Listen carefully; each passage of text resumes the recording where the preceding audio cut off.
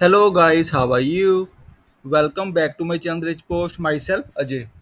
Hope you all are doing great. So guys, in this working video, I'm going to show you Angular 13 digital pin input masking working demo.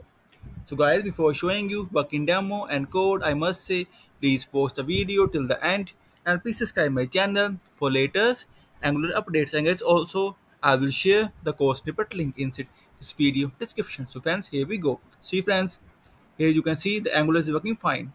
Angular 13, the latest version, and you can see the four input feeds, or I can say digital pin feeds. Now I will add the number in it. See guys, I cannot add alphabets, only number, and also only the four digits. See,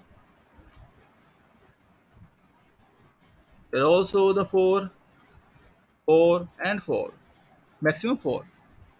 4, 4, 8, 12, and 16. So guys, have you seen it works well? And guys, also like I said, I will share the code snippet link inside this video description, so please get the code.